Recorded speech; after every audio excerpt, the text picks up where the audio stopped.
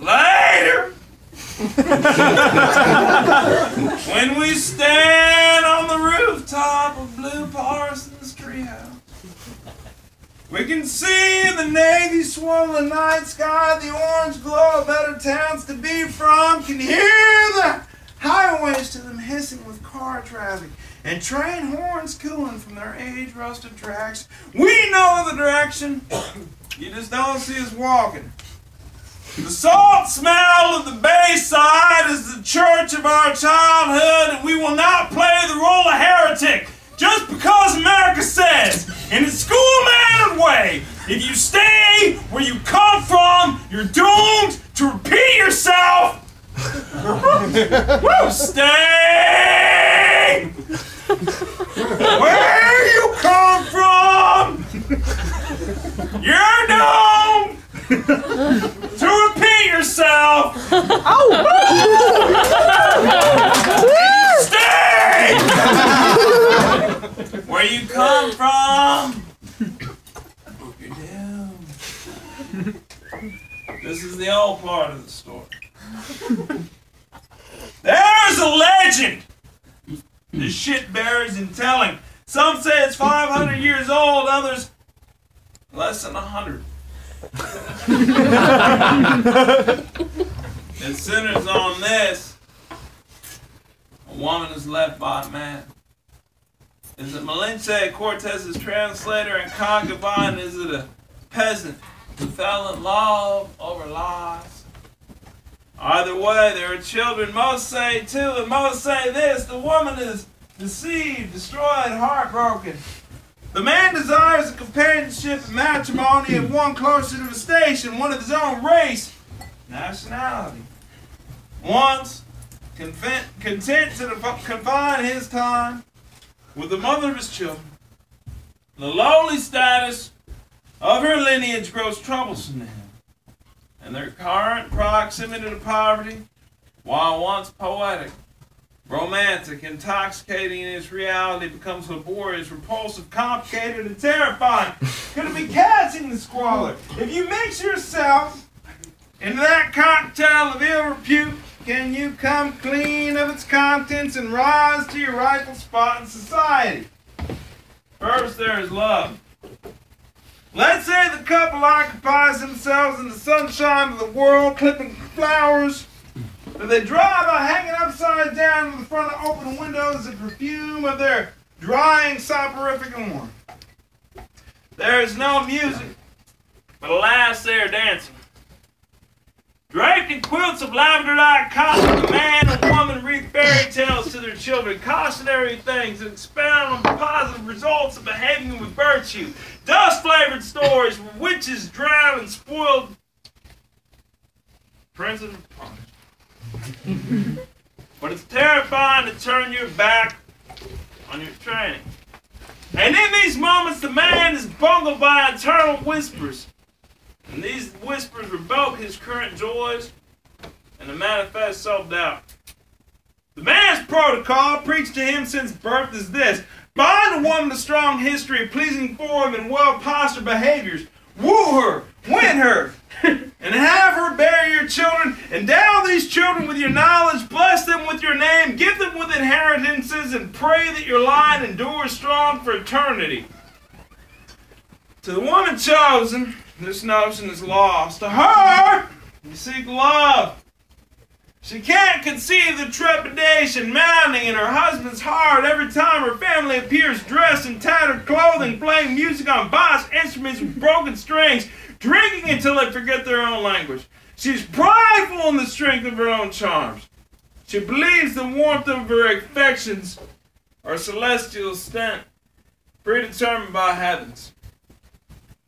In her mind and soul, the matrimony she's engaged in is somehow woven into the fabric of the galaxy, and her husband's eyes see beyond her flaws because love allows for every kind of forgiveness. But this is far from true. When alone, wandering amongst his own kind, in the town he never invites his family to for fear of humiliation, he encounters a myriad women who embodied the stock he knew he was supposed to search for. Often, He curses himself for chancing upon his bride in a world foreign to him, alive with mystery. It is this mystery he accuses, blaming the unfamiliar surroundings as the catalyst for his faulty feelings. The mother of his children is still pleasing to look at, to hold. But now that the magic of her strangeness has tapered, been undone, been made homespun, a nausea at the eternity he's promised her has mounted, made him miserable. It is not so much a plan he hatches as a notion. He leaves himself open to the suggestion that he might still find his way. After all, their wedding did not occur in his church under his Lord's eyes, but rather near a river at dusk, the faint wisps of orange sunlight leaking like streaks from the horizon. If I approached, he tells himself, I will not thwart the advances. In this way, he deceives himself into believing that any engagement that might grow out of his openness would be fatalistic, sent by God, and who would he be to intervene? Maybe he is sharpening a sword, maybe he is cleaning a rifle, maybe he is checking the mailbox. It all depends on when the story occurred. There is nothing definite beyond this. The man finds a more suitable lover. On the lark, he meets a woman with money from a respectable family, and because they are more suited to each other, they fall madly in love. The man sets his designs on stepping away from his former family and into this new lady's life. He barely explains this to the old wife, says merely, I'll not be home again, and the wife is heartbroken. Here the legend becomes murkier. The shit splits in two. Some say the wife does it immediately. Some say years transpire before it's done. This is a possibility. The man's new woman cannot bear him children. They try. Over and over they try. But the results are always the same. Nothing happens. The man knows for his life's plan to be fulfilled, he must have children to pass his name to. The new wife knows this as well. Lays in blankets weeping and watching the sunset. She lights candles. She talks to Jesus. It's a great internal debate that twists in the man's soul. On the one hand, he already has 2 children. On the other, they must stay secret or it could be his undoing. The new wife's depression does not abate. She stays hunkered down in misery. Breaking from her woes only long enough to endeavor to conceive again. Each time becomes more mechanical, more wretched. This weird sex where no one opens her eyes. And afterwards she sits in odd positions that she's discovered in books because these unique postures are supposed to aid with conception, but they do not. Long is the season of their sadness, the man schemes a long shot. He goes to the new wife in her nest of sorrow.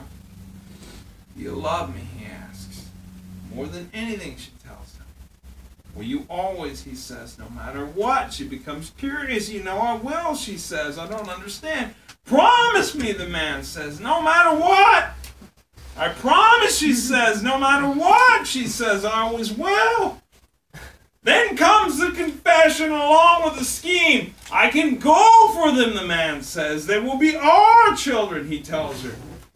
Yours and mine. Joy glows in the new wife's eyes. What are you waiting for, she asks, and the man goes. Again, the legend leaves us to assume. We know nothing of the specifics beyond this. The man travels to his neglected abode. Perhaps on seeing his return, the old wife goes wild with hope. As he returns, she wonders, will he stay forever?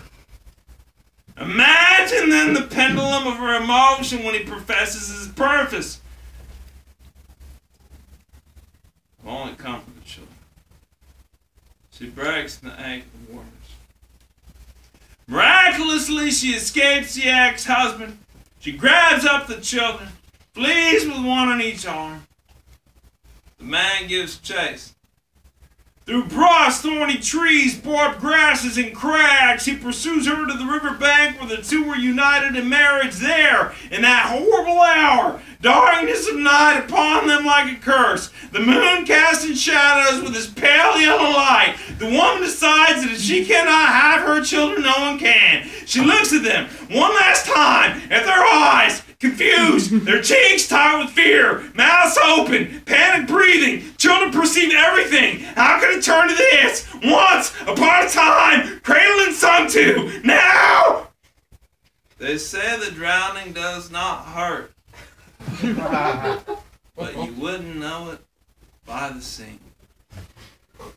The woman clenches a handful of hair from each child, a fist of hair. She buries her face in the river. Wild must be the thoughts. Face down in the water, screaming for Mommy. But Mommy's there. Mommy's holding you. Mommy's holding you down. Breathe!